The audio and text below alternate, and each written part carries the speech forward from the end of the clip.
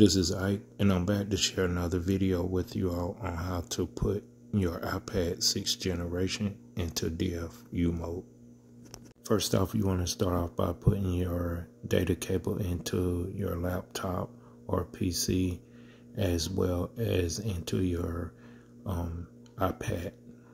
Then press and hold the home button and the power button at the same time for about 10 seconds.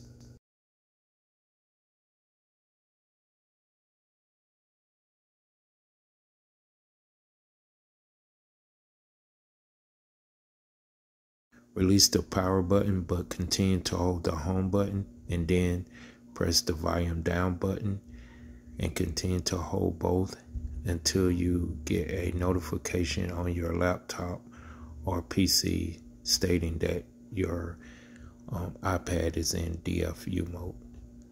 From this stage, you can follow the iTunes procedures on how to completely restore your iPad. I hope this information was helpful to you guys in some kind of way. Don't forget to give us a thumbs up and subscribe.